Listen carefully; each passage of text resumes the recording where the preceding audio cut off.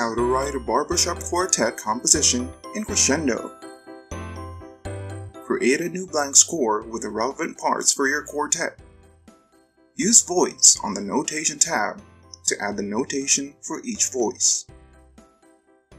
The stems will automatically go up or down when there are multiple voices in a measure. Use settings to increase the space between parts to make room for your text. Use the text button to add the words to the song. Continue watching this tutorial for more details on writing a Barbershop Quartet composition. A Barbershop Quartet is a four-part harmony, normally with tenor, lead or second tenor, baritone, and bass, sung a cappella. A Barbershop Quartet is normally set up with the tenor and lead on the Octave Tenor clef and the Baritone and Bass on the Bass Clef. The stems for the tenor point up. The stems for the lead point down. The stems for the baritone point up, and the stems for the bass point down. Create a new blank treble score. Then, open the parts and staves dialog. Name the first part tenor or lead. Click on the staff, then select the Octave Tenor clef from the initial clef drop-down list. Select the initial key signature from the drop-down list. Click the New Part button. Name the part baritone or bass. Often, just B-A-R-I is typed to save space. Select the staff and change the initial clef to bass. Select the initial key signature from the drop-down list. Close the parts and staves dialog.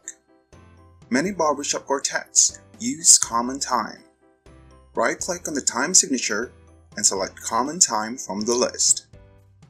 To enter the score name, lyricist name, and composer name, simply double-click on the placeholder text and type in the information.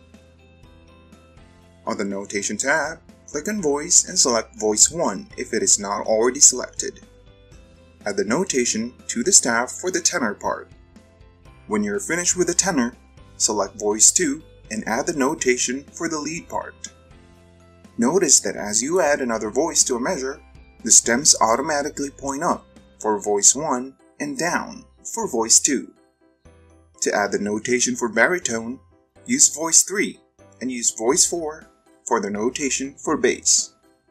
Now, it is time to add the words to the song. You may need to add more space between the parts to have enough room for the text. To do this, click on the Settings button on the Score tab.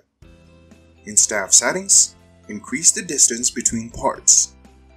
You will see the change happening on the score. When there is enough space, close the Settings dialog.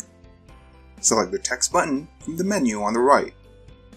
Click on the score where you want to add your text and type it in. Save your score for your Barbershop Quartet and print a copy for each part.